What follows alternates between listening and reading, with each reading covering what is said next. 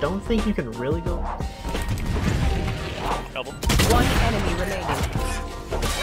This for Kingdom of Heroes. So much more like amazing Genshin Impact content. What's up y'all, it's David or David. So I've been working on farming a new gear set for my official, and I figured why not record some of the drops that I get so you can see what kind of rewards that you realistically get from farming the AR45 Midsummer Courtyard domain. So without any further ado, here's a total of 10 runs where I used my condensed resin to get double the drops, which ended up costing me 400 resin in total. So I will have a chart displayed somewhere over here on the left side of the screen, tracking all of the drops that I get from each run, and at the very end I'll briefly explain which artifacts that I decided to keep, and I'll go over why. Enjoy!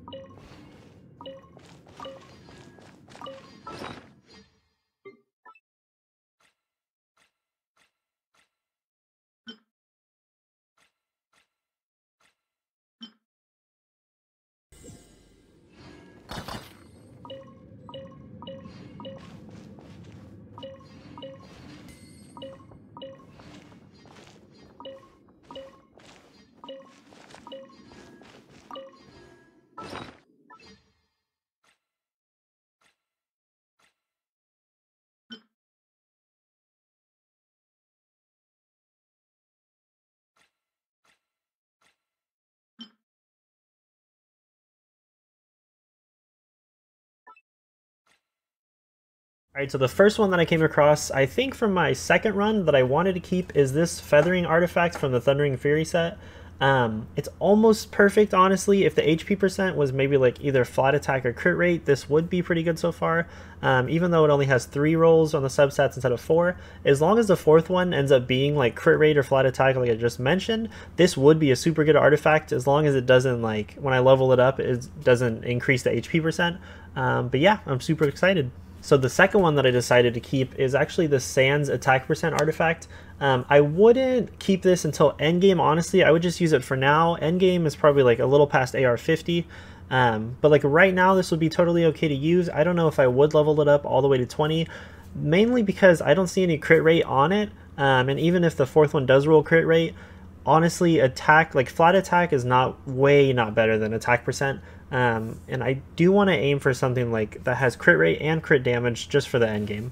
Alright, so my 4th run actually dropped me 2 artifacts. Like the 2 artifacts that it dropped, the legendary ones, are super good. Or not like super good, like 10 out of 10, but like easy, like 9 out of 10s. I'm definitely keeping both of them. So the first one that it dropped was this legendary Thunder Soother's Plume. It's a feather artifact for the Thunder Soother set. This is super good. If defense percent was attack percent, this would easily be a 10 out of 10 artifact. So I'm excited because you can level it up to 20, the legendary ones, and it increases the substats 5 times, I think. So 4, 8, 12, 16, 20, yeah, so 5 times. And since this already has 4 substats, it's always going to increase one of them. If this increased anything but defense percent all 5 times, that would be insane. And even better yet, if all 5 of them, or like even 4 of them, go into crit damage or crit rate, I would be super happy. So I'm really happy with this one. I'm looking forward to using it. And then the other one that I'm super excited about was actually this one. So this is the one I leveled it up. I leveled it up for my official. I think 4 of them went into attack percent, so I was like super excited when I saw that. I mean, it doesn't have like crit rate or crit damage, but since all the almost all the rolls went into attack percent, I was really satisfied with this artifact. So I'm definitely going to be using this one for a while. When I find someone, I'm probably going to put this on my Kaching, or if I decide to use it on as like an offset on someone, just for the, or actually this one, just for the like crit rate or crit damage. When I get more artifacts to fodder to level it up, I'll show you guys what I end up getting. So my very next run actually did drop this legendary artifact. You know, I kind of have mixed feelings about this, mostly because on my goblet slots, I do like running elemental damage instead of elemental mastery. So like for Jean, I like running a Nemo damage and so on. But the substats are pretty good. I'm pretty happy with them. As long as the 4th one rolls like crit rate or something, I'll probably be keeping this. I don't know if I'll be using it on like electro characters for the Thunder Soother set. I might just use this as like an offset, but like I said, I don't know who I'm going to use this on, because I do prefer the elemental damage over the mastery, but the substats are good, so we will be keeping this. So after the 5th run, basically the drops were looking pretty grim, to say the least. At least on the last run, for the very 10th run, it dropped this little number. It's not great, obviously, but it's definitely something to keep for now. I probably won't be using this in the end game, just because the HP percent, I'm more interested in using like attack percent, or at least flat attack, or like crit damage percent. But the crit rate and energy recharge is definitely helpful. I'm hoping the 4th one rolls either crit damage or attack percent.